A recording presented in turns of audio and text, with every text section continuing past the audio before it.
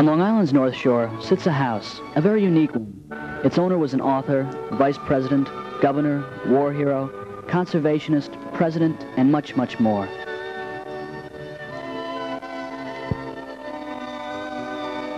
A frail young Theodore Roosevelt first came to Oyster Bay in the summer of 1873. His family lived in a rented summer house, Tranquility. Young Theodore was fascinated by the plant and bird life and used the environment to build his body with much rowing, hiking, and riding. On his 22nd birthday, he married Miss Alice Lee, and he soon purchased 155 acres of land in Oyster Bay. But his plans grinded to a halt in February 1884, when his wife died hours after the birth of their child, Alice. Roosevelt spent the next years of his life in the Badlands of North Dakota, where he ranched and wrote.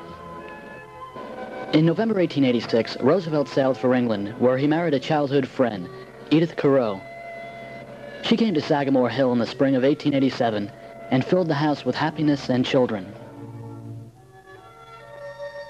Daughter Ethel Roosevelt Derby, who still lives in Oyster Bay, will point out items of interest as this film progresses.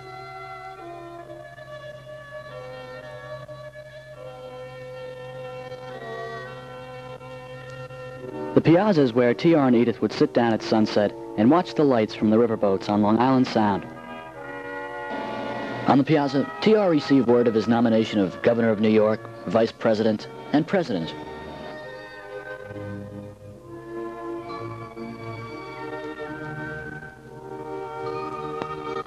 T.R. hosted many groups here, from women's suffragettes to troops of Boy Scouts.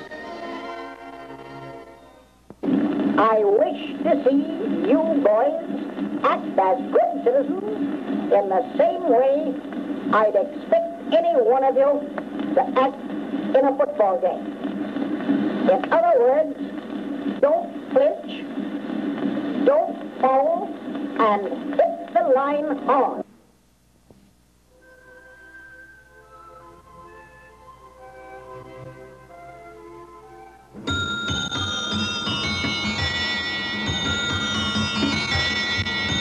The library on the first floor was a room that was important to T.R. Here at his desk he wrote, handled affairs of state, entertained visitors from all walks of life, and read. The silver candlestick brings back memories of the Russo-Japanese War, which my father was asked to arbitrate. The delegates met here in 1905, and when the Treaty of Peace was finally signed at Portsmouth, New Hampshire, that candlestick was used in sealing it, and for this treaty my father was awarded the Nobel Peace Prize. Represented here are two items Mrs. Roosevelt detested, the rhinoceros foot inkwell and the telephone. Much to her dismay, the telephone had to be connected when her husband became president. Books were very much a part of this home and the Roosevelts' lives. He himself wrote over 50 books, ranging from the Deer Family to the Naval War of 1812. T.R. was devoted to Abraham Lincoln. Lincoln was a definite influence on T.R.'s life and political career.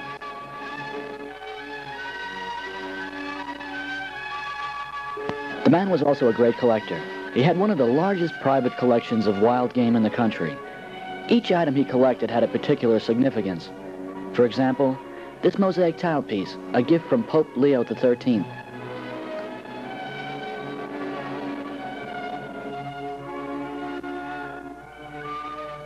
I can remember my father looking up at the portrait of my grandfather, Theodore Roosevelt, and saying, he was the best man I ever knew. Roosevelt was a man who kept his promises, so if he told his children he would play with them at 4 o'clock, he did just that, and often left a cabinet member or diplomat behind in the library. The children regarded him as another playmate. With stopwatch in hand, he would time the children as they romped through a wild obstacle course in the barn. T.R. would drive his Secret Service men frantic with worry when he and several boats loaded with children would escape to an all-nights campout at Lloyd's Neck.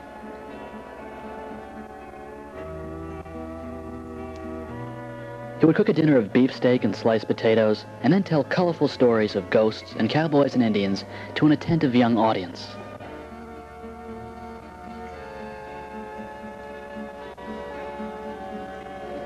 The drawing room very much reflects the taste and elegance of Mrs. Roosevelt. It was here that Edith and her friends would sit down to afternoon tea. Edith wasn't very fond of stuffed animals, but she made an exception with this white bearskin, a gift from Admiral Perry on his return from the North Pole.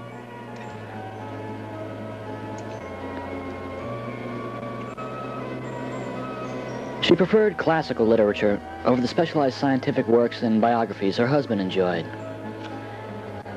Edith wrote her mother and sister in Europe weekly.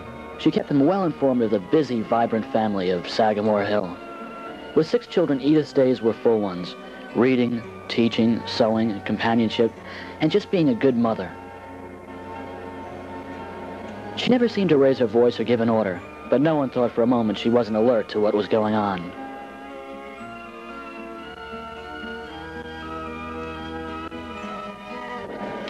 Distinguished guests were served tea elsewhere in the house as well.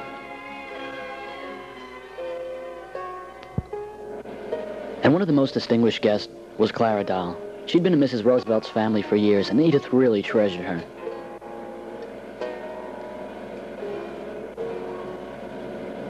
All the children, save Alice, spent some time in the nursery. Both parents combined intuition and understanding in raising their children, and each child was respected as an individual. Truthfulness was expected from the children. "Be quicker with the truth," their father would exclaim.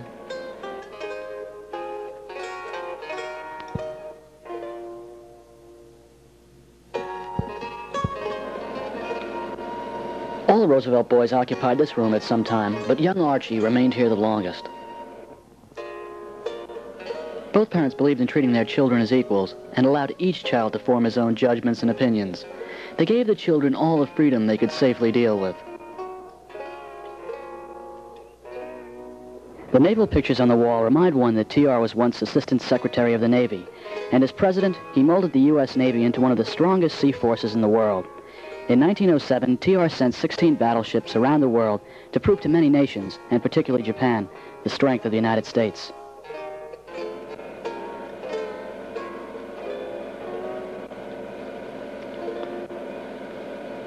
The room is filled with many reminders of the boy's famous father. The children loved and worshipped him. They were convinced that no one could ride better, shoot straighter, chop down a tree better, or row a boat quite like their father.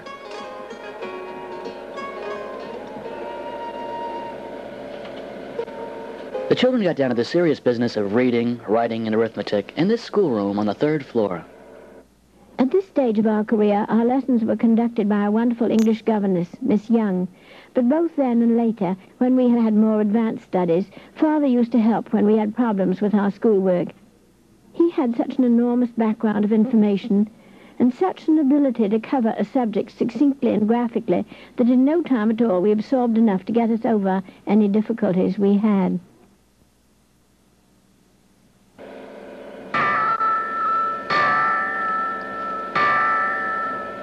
When this elephant tusk gong sounded, the children knew that meals were served. The bunnies, as T.R. affectionately called his children, had 10 minutes leeway in which they scurried down to their places. If there were more than 10 minutes in getting to the table, they ate their meal 1 hour later.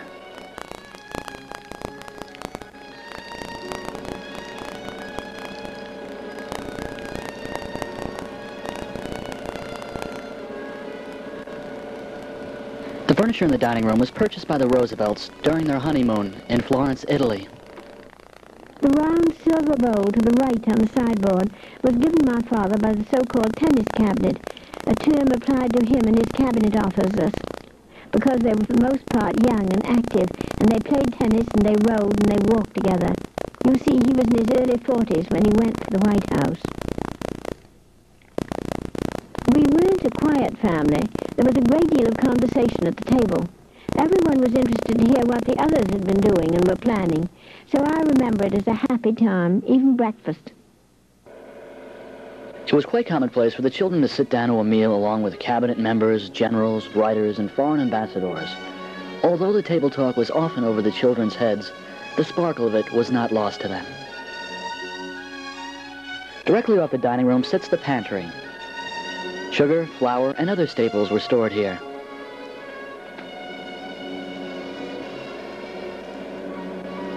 Edith Roosevelt ran the family finances, and she logged everything down in this account book.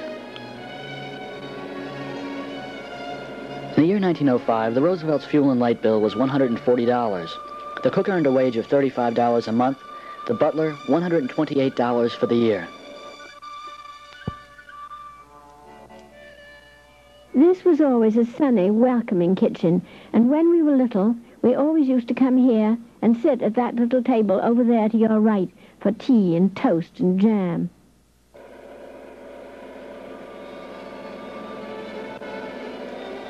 The kitchen was filled with many of the modern conveniences of the day, such as this meat grinder and knife sharpener. That marvelous old range is a coal stove, of course, and on the shelf over it is a great tin that held the bread, which was baked fresh each day, and this was a real part of our family life. Meals were simple but plentiful. T.R. was in no sense a gourmet, but he was a very hearty eater. In fact, eating was one of his few forms of self-indulgence. But he burned off many calories by living the strenuous life he preached, with much hiking, riding, and chopping, which he considered sport, not a chore.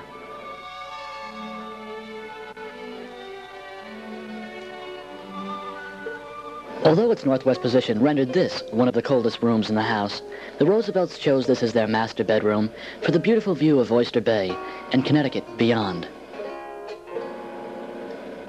This incredible furniture was purchased by T.R.'s father some 100 years ago.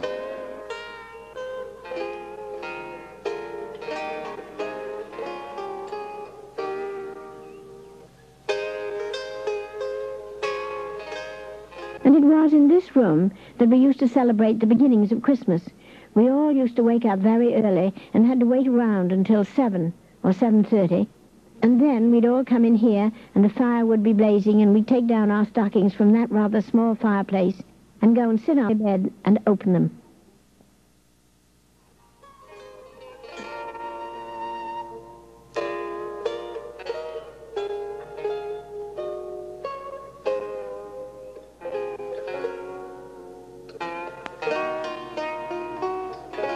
Right off the master bedroom sits the dressing room.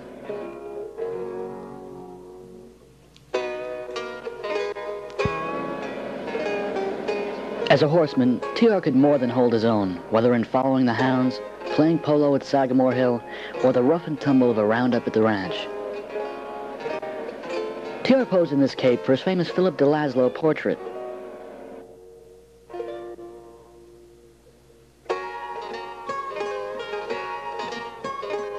Since there were some 30 Roosevelts living in Oyster Bay at the time, Mrs. Roosevelt embroidered R of S, Roosevelt of Sagamore, on the linen, so that the laundress in town knew what to return and where.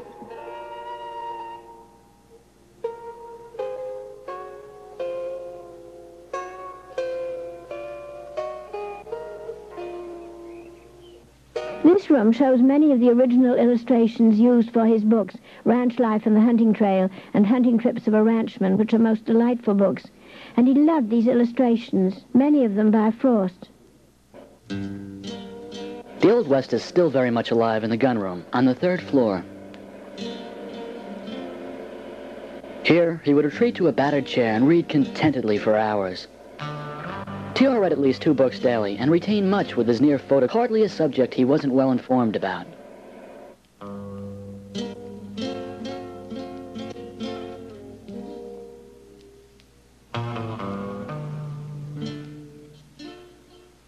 We always used to crowd in here whenever we could, and my father told us a great many stories here, hunting stories and all that.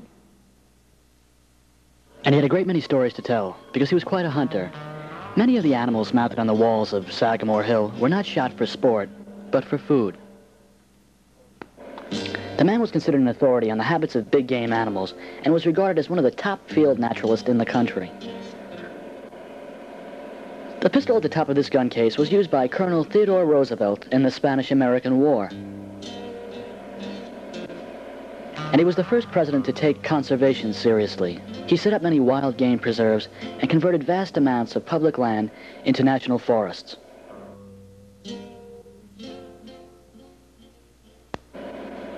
In a letter to daughter Ethel in 1906, TR sums up his feelings about Sagamore Hill. After all, fond as I am of the White House, and much though I have appreciated these years in it, there isn't any place in the world like Sagamore Hill, where things are our own, with our associations, and where it's real country.